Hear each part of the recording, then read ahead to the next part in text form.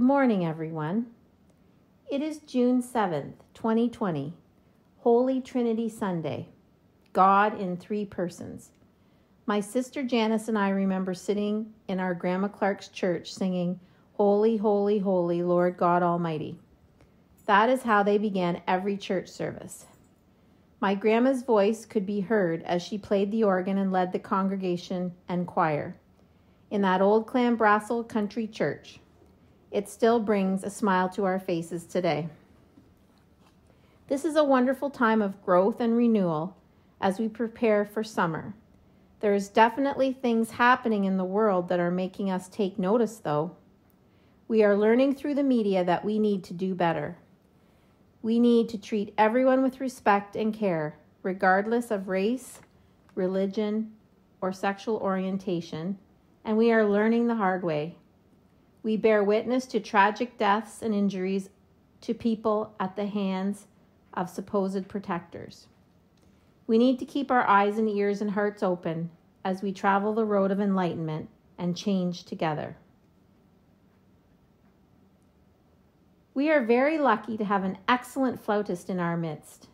I am proud to say that Abby got her start with the HCES band way back when she was only 9.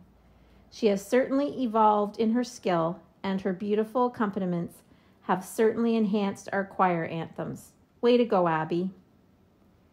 We are busy planning and discussing our summer worship services for July. We feel they will continue to be virtual, but we are trying to plan ahead so the team can enjoy a lighter load during that time. We are proud of our efforts so far, but find that the hours of preparation leaves everyone exhausted. We will keep you posted. We are grateful to have the Cullens participate in our worship service today. They are getting all packed up and organized for their move to Nova Scotia. We all wish Kevin, Jen, and Braylon lots of love as they head east for the next part of their life's journey. You all will be missed very much. There will be a drive-by parade in honor of the Cullens on Saturday, June 13th at 11 a.m.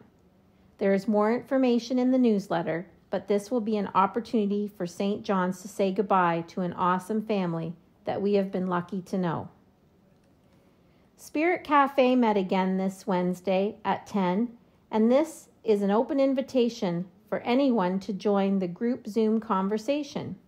You can use your phone to call in, so don't feel like technology is going to stop you. All are welcome. Thanks to our men's club team of Sam, Ken, Ross, and Alan for working away at our church grounds to keep everything looking well cared for. And yes, they worked away using appropriate social distancing techniques.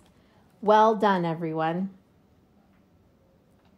Belated happy birthday wishes go out to Sam, who celebrated his special day yesterday. John is celebrating his birthday today. And we can't forget Ken, whose birthday is June 13th. We wish you all the best for the coming year. Before we light the Christ candle, we will pause to reflect about the past week and prepare for the week to come. Thanks to Oliver for practicing so hard and recording his piece called Wind Chimes so we can enjoy it today. Have a wonderful week.